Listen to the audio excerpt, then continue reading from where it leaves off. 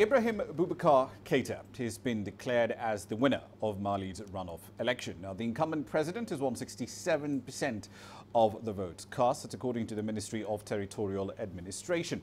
It means that Keita effectively will serve a second term in office. His rival, Soumaila Cisse, however, refuses to accept the results, citing massive fraud. European Union observers say there were some irregularities in Sunday's vote, but there are no signs of fraud.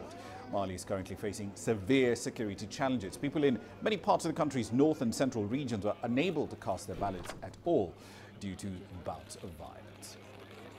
Le deuxième tour de l'élection du président de la République. Voter turnout was 34.5%. The gap between the total votes and expressed votes due to material errors is 64. Ibrahim Boubacar Keita has won 1,798,632 votes. That's 67%, while Soumaila Cisse has 879,235 votes, which is 32.8%.